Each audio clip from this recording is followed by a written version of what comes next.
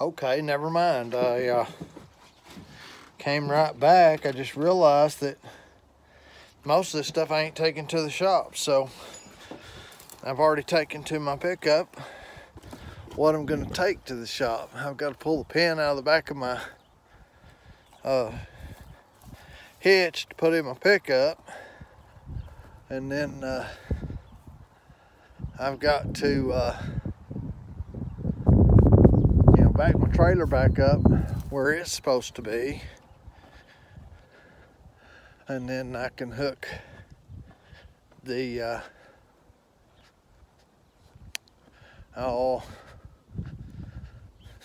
can't think of the name. I can hook my trailer up to it and turn my trailer around and leave it where it's supposed to be. But reaching in my old Honda looking for something I left in here. Hopefully it's still in here. Maybe, maybe not. Let me see what I got here. I bought me a selfie stick at Walmart. I don't know how well it's gonna work, but I pulled the I believe that's what I pulled the phone holder out of to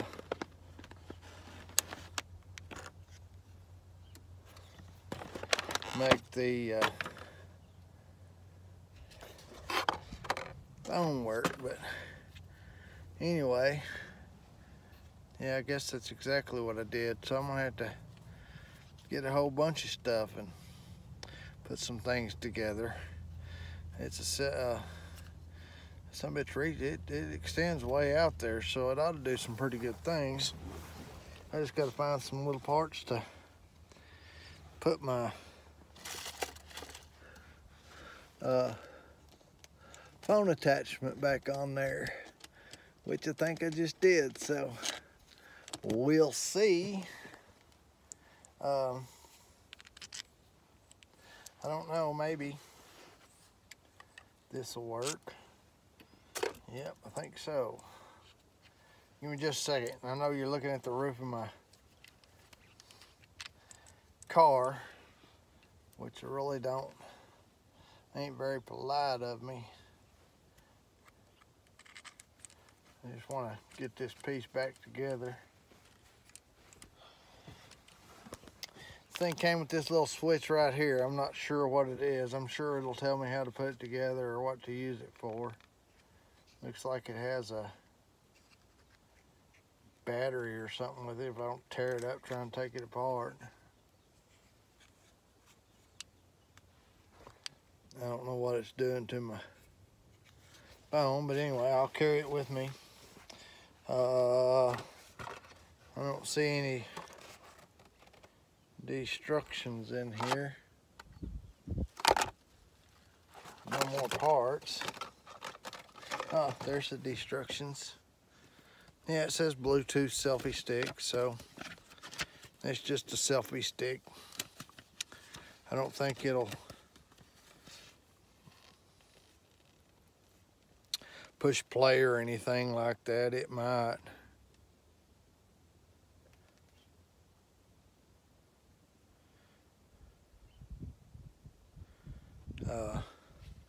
Works with Android and okay, well, let me go get the other piece to hook to it, which is in my I'm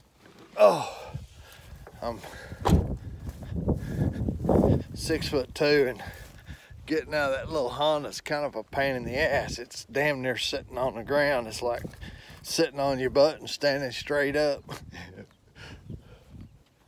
But let me get this other piece out of here.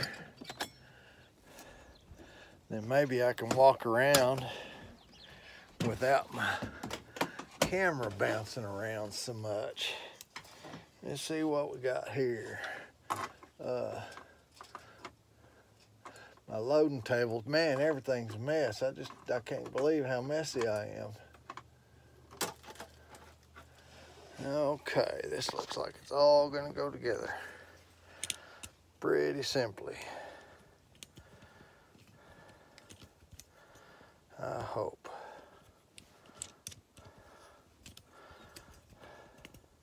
If I sound winded, it's because I'm a fat fucker. Excuse my French, but I don't have to impress anybody. I impressed my wife a long time ago, and we've been pretty impressed with each other ever since. So I'm trying to figure out how to make this work without turning off my phone. There we go. Now I can hold you out here and give you a real good look-see at everything. See if I got any more parts out here that I need to find. I'm not gonna stick my thumb in front of the camera. I think I got everything here. So I'll take my pickup over to the shop, and when I take my big trailer over there with the other old pickup on it, I'll probably use my Expedition. I've got that Ford right there. It's got a V8, but it's a 4.6 Triton, and it is gutless. And I've looked up videos and to see what the hell's wrong with it, why it's so gutless. And everyone says it's just gutless. That's all there is to it. So it doesn't, you know, it'll pull the car, it pulls the big trailer, but it doesn't do it very well. So I've got this hitch in my hand here. I'll put it on my little trailer. That one right there. It is what I pull my car trailer with, and if you see, it's got the big lift on it. You know, it's got the 5-inch up lift on it. And then my little welding trailer, it's got a 6-inch drop. I don't know what this little trailer was built for, but it's low, and I needed one that dropped for my pickup to go in this trailer. And then even in my pickup, well, crap. Even in my pickup,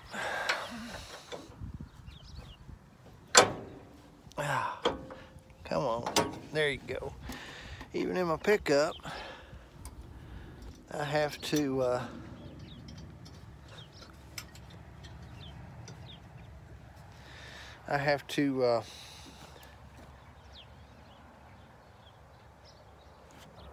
use the riser to carry the other trailer, because the other trailer is really high.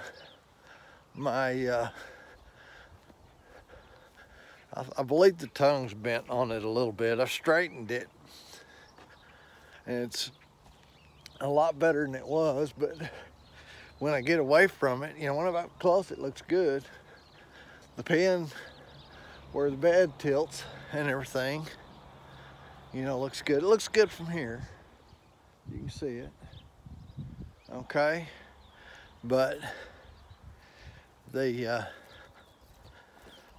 tongue is bent right where the bed hooks to the, goes into the frame right here. It was bent there, and then right along in here on both sides. So, but anyway, this has got this heavy duty hitch that's got the hydraulic brake in it, and whatever, you know, makes the brakes work. So when you stop, instead of having electric brakes that just slam on and you know, burn your tires up, it's got progressive brake on it. Here's the pen we built last week, and my son did a pretty good job on that. You know, it'll hold our dogs. My wife calls it Puppy Alcatraz because ain't no dog gonna get out of that.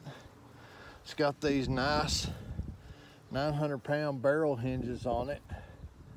You know, we welded them up on there, and man, it's nice. Door swings, doesn't have anything to stop it right now. I'm gonna put a piece of flat iron or something right here where it'll hold it, or I may put a latch on here where it's got a pin that goes through and it goes down, up and down on both sides. That way, you know, kind of like a regular fence gate, like this other pin over here. You know, it's got a little cheap one on it. I don't want nothing like that. But I don't need the one for a 2.5-inch pipe either. That's 2-inch tubing that I came across for cheap, which is absolutely nothing. And you can't beat the free price. And I've got, I don't know, probably 300 more feet out of it that I'm gonna build. I'd like to build a barn out of it, but I don't think it's gonna be enough. But I'm sure gonna build my wife a carport to put over there by our carport. We already have a carport on the house, but I really kind of want to close that in, but I've got to do some other stuff first. I've got my concrete's cracking. Where we had a cellar, and my dad built the house, he built the cellar, he did everything, but when he built the cellar, he dug the hole in the ground and put brick in there, and it's beautiful. We used to play down there as kids all the time, but I went down there one day and it scared the daylights out of me. The walls look like they're caving in. And I think that's what's causing my concrete on the floor of my carport to crack. I think it's the dirt under it's all sliding off into the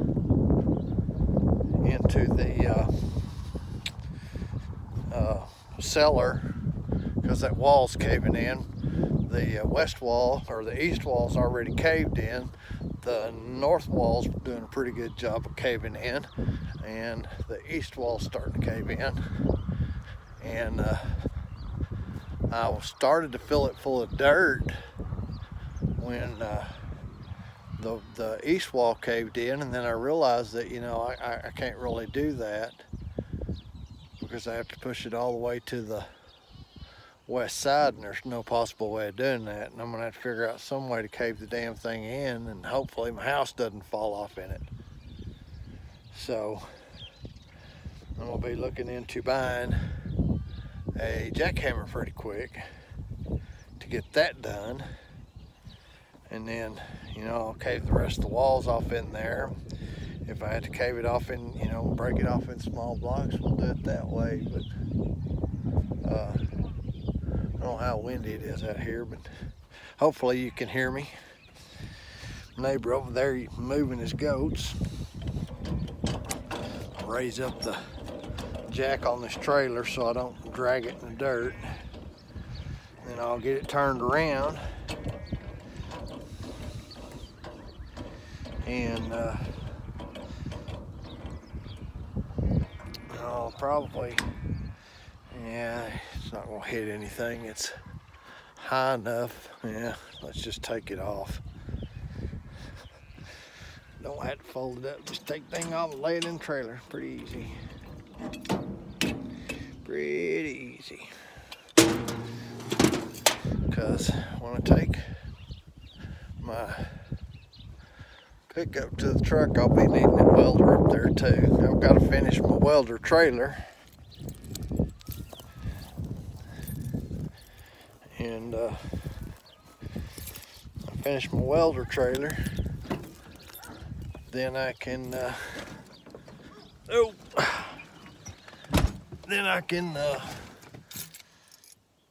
you know, just move my welder, my cutting torches and everything anywhere I need them, and go from there. Ooh, that sounds bad. The phasers on my camera knocking really bad.